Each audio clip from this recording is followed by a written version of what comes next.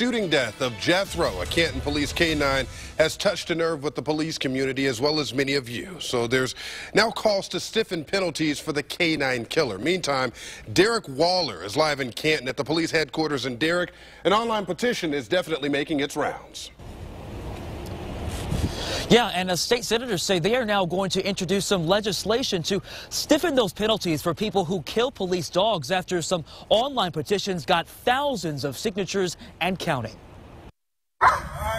Canton police say Jethro was every bit a member of the force as his human handlers. Now, multiple online petitions are demanding Ohio state law better reflect that sentiment.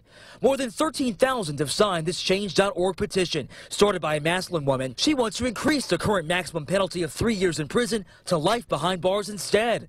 Police say this man, 22-year-old Kalantre Bearfield, shot Jethro 3 times after officers responded to an alarm call at a grocery store earlier this month. Outrage is overflowing online. Another petition says the death penalty should not be off the table.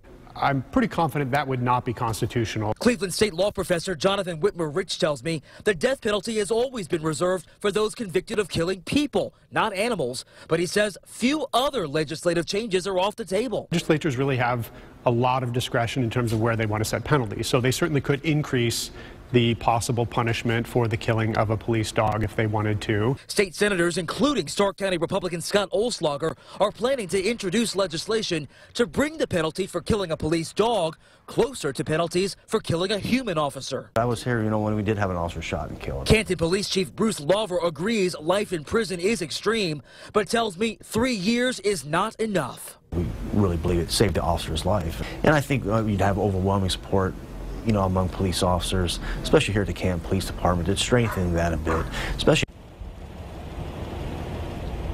And I did reach out to Senator Olslager's office. Someone in that office confirmed to me that they are working on legislation, but didn't release any details. I also reached out to Attorney General Mike DeWine and Governor John Kasich's office.